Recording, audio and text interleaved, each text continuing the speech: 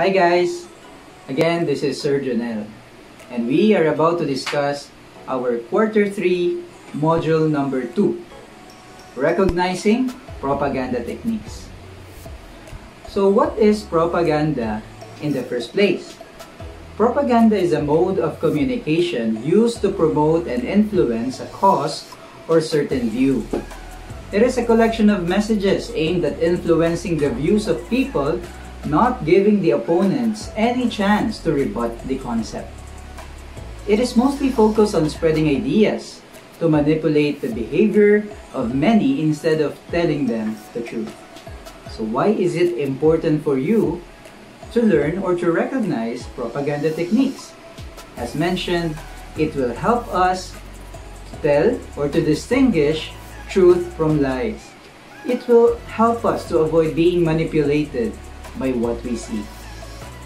Moreover, it has taken the form of art, speeches, music, and films over the years, but it is not limited to these means of communication. Propaganda can also be found in news, journalism, public relations, education, and even in our daily conversation. In short, propaganda devices or propaganda techniques are all around us. It is mostly present in politics and businesses and in many forms of entertainment, including TV shows, video games, and social media like Facebook and YouTube. Now, there are different kinds of propaganda tactics or techniques, and these are used in advertisements to persuade people to buy the products. So at this point, we will discuss the first three types of propaganda techniques. First, name calling. Second, glittering generalities. And third, transfer. Let's begin with name calling. It is also known as stereotyping or labeling. It gives a negative symbol or bad label to establish an unfavorable opinion or hatred to a person or idea. This is used to make the audience reject the person or the idea without examining what the label really means and looking at the available evidence. Cartoons and photographs are used in name calling. This technique is mostly used in politics. The most obvious type of name calling involves bad names, for example, commie, fascist, pig, yuppie, terrorist, and racist. So these are examples of name calling. Moreover, we'll see in the picture another example of name calling. So we can see in this picture the rivalry of two pastillas products. Pastillacious ever since 2020, and it's my pastillas, the original pastillas. We can see the bad label below, the weak one. So this is an example of name calling because it shows a direct attack on its business rival, giving it a bad label, the weak one.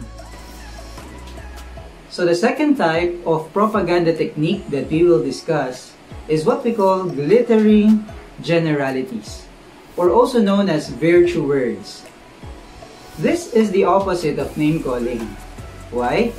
Because this propaganda device uses emotionally appealing, vague, broad words or statements to generate positive feelings in the minds of the masses, which they associate with the product.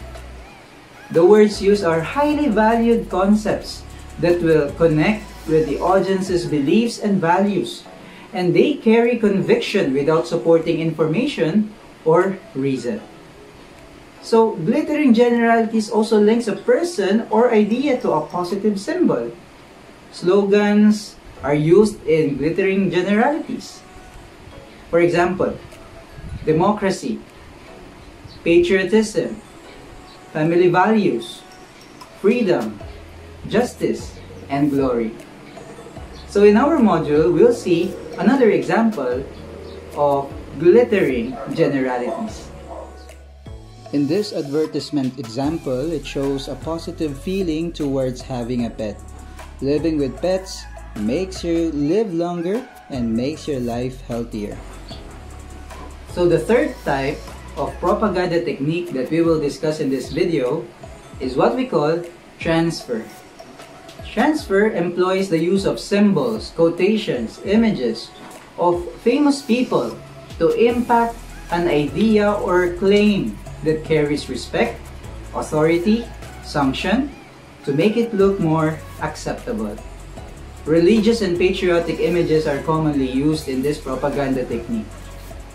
For example, church, nation, flag waving, university seal, medication, association or symbol, and science. In our module, we'll see another example of a picture which shows the propaganda technique transfer. So this advertisement uses a symbol by displaying a woman who wears baro at saya, a traditional dress and symbol worn by women in the Philippines. Why? To persuade the buyers to buy their own products. So there you have it, guys. This ends our discussion of module number 2, the first 3 types of propaganda techniques. And in our next module, we will learn the remaining types of propaganda techniques in module number 3. So at this point, I would like to congratulate and take this opportunity to appreciate 4 of my Rosal students who were recognized or achieved with Honors Award for the second grading period. And they are as follows. Joanna Marifer Garcia, Alexandra Rain Jimenez, Rochelle Clarice de la Cruz, and Fredmore Cruz. Congratulations guys, and keep it up.